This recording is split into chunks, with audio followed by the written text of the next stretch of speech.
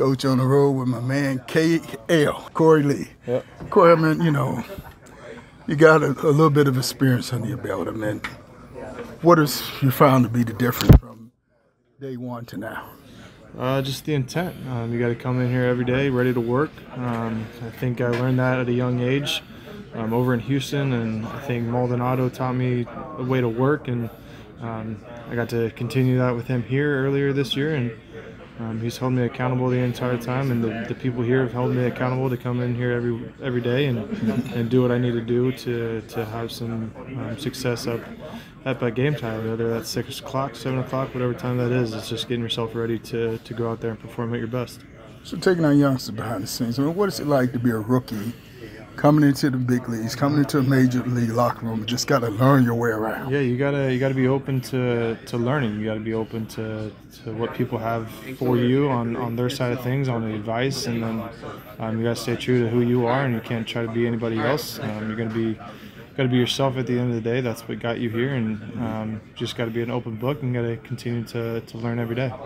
So how long does it take you to kind of settle in and get your feet under you and feel like, okay, I'm It takes every day. Obviously, you're still learning something new every day you come into the locker room, but you start getting familiarity with the guys around you. You start getting in a good routine. You start figuring out what works for you, and as long as you're doing something that's going to enhance yourself into that next day, then I think you're doing the right thing. So have you reached that point where, coming into the big leagues, it's always that uncertainty about, number one, getting here, staying here, and have you stopped looking over your shoulder? You always have to. You always have to keep that chip on your shoulder, man. As soon as you start getting comfortable, this game will humble you. And I pride myself on coming in here every day and just trying to get better and trying to learn something new. And I think if you stop getting that edge, and some people are going to start passing you, and you always got to have that edge on the side of your mind.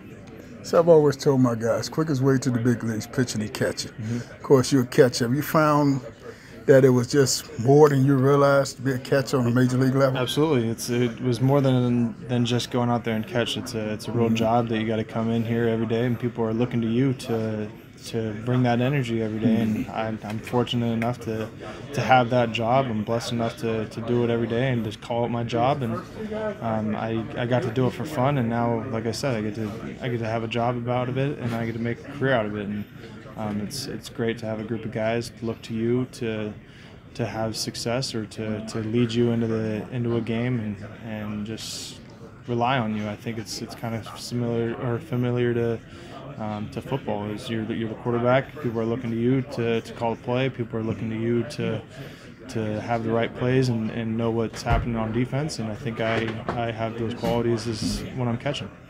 And, it's an average 12, 13 pitchers on a major league roster. I mean, is it kind of a challenge to know every pitcher is different and their strengths and weaknesses? Yep, you got to know them better than they know themselves almost. And I pride myself on doing my homework, and I pride myself on talking to them outside the field, and I think that all goes a long way.